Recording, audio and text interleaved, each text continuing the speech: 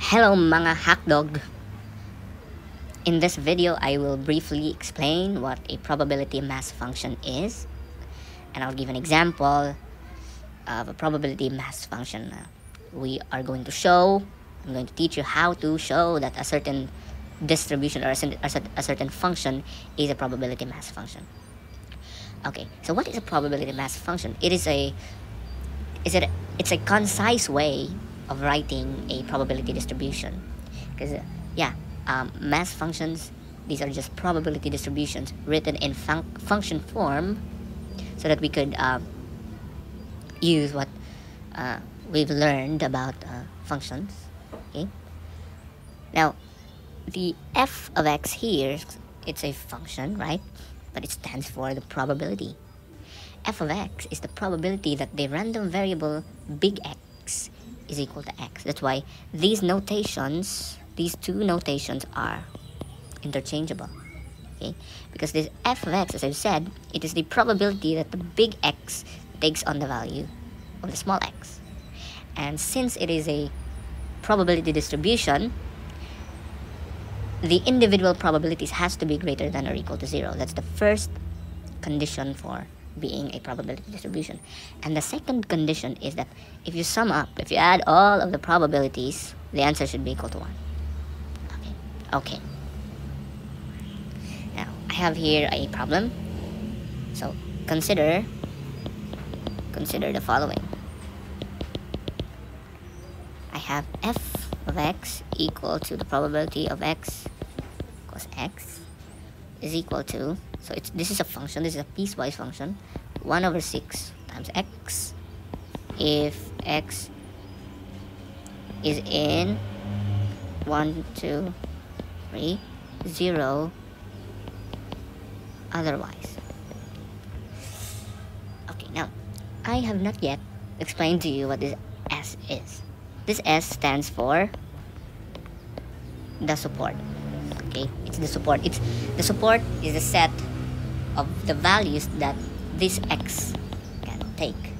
Okay, so here our support is, this is our support.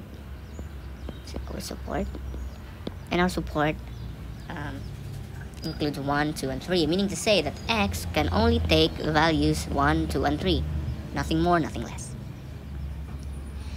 Okay, if X is not in the support, the probability is 0. That's what we mean by otherwise. Otherwise means that the value X is not in the support, and the probability of that is 0. Okay, so this one, let's consider that. The problem is we show that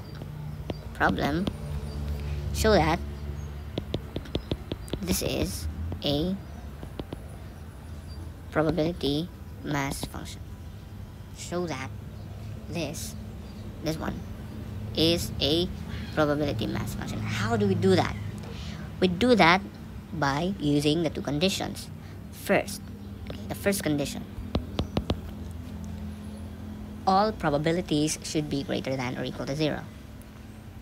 So let's start with the probability that x equals 1, right? Because x can take values in this support and 1 is in the support. So probability that x equals 1, we plug in here, 1, because x took the value of 1, we substitute 1 for x. So that's 1, 6 times 1, 1, 6. So the probability that x equals 1 is 1, 6, and that's greater than 0. Let's do it for the second number. Probability that x equals 2 is 1, 6 times x took the value 2, therefore we substitute 2 for x. So that's 1, 6 times 2, that's 2 over 6 equals to 1/3. Still, that is greater than 0. Last, p x equals 3. So that's 1, 6 times 3 equals 3 over 6 equal to 1/2. Still, that is greater than 0. And so the first, and by the way, the probability that x is not in the support is 0. So now we have shown that the first condition holds, we have to show that the second condition holds. We have to show that the sum of all probabilities has to be 1. That's what we want to show. Okay, so how do we do that? We are going to expand this expression. This is P of x equals 1 plus P of x equals 2 plus P of x equals 3.